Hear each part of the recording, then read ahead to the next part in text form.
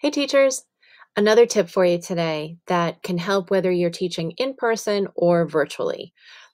It's a free resource, a website called classroomscreen.com. It has multiple elements, including a free whiteboard, a timer, a random name selector, and much, much more. Here's what it looks like. Go to the site, classroomscreen.com, and launch Classroom Screen. Right away, you'll get an option of setting a background. You can choose from the ones that they have in their library. So it could be something, perhaps to go with the topic you're teaching or just something you think is cool. Or you can use your own image. So I thought this might be a good spot for those awesome Bitmoji libraries and Bitmoji classrooms that we're all so proud of, but sometimes kind of slow things down when we ask the kids to open them in Google Slides or some other application. So we can use this as our background. And this is a perfect kind of screen for when the kids, are waiting for the Google Meet to begin or, working independently. You can throw this classroomscreen.com up there. And here are all of the elements. So first thing was background. They have another feature. Let's switch this so it's not so busy. We'll put something a little plainer up there. Okay. So this one I thought was great for when you need to choose somebody to call on. You could type in the names of the kids in your class.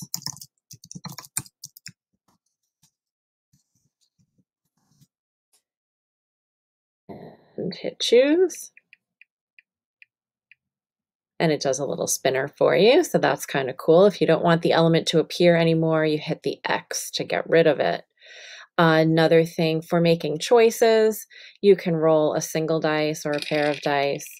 Perhaps this will tell you, which group number is going to present first or something like that. If you have a QR code, say you want to play Kahoot and you want to show the QR code instead of telling them the code or the website for something, you can simply copy and paste the website in there and display the QR code right on the screen. So we can move this off to the side. We can draw. So it provides a whiteboard for us. We can enlarge this. Perhaps this works for, writing a welcome message. You can handwrite something like that. Or we can do actual, work. I don't have a fancy schmancy pen, so that took a little while. You can, delete anything if you've made a mistake. And of course, you can get rid of this as well. Text allows you to have basically like a little announcement, almost like a sticky note up here. Even have some editing features. Bold, you can add a hyperlink, things like that.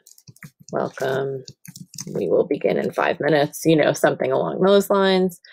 You can even post, whatever is happening right now. So perhaps this is the time for them to work quietly. Perhaps it's the time for them to collaborate and work together.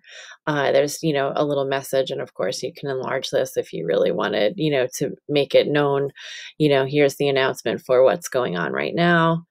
Another good one is a timer.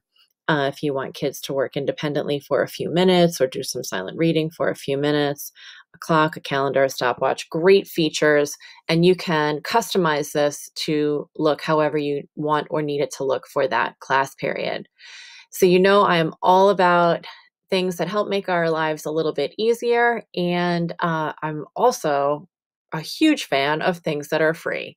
So take a look at classroomscreen.com and let me know what you think. For more tips and tricks like this to help make your lives a little easier, you know where to find me.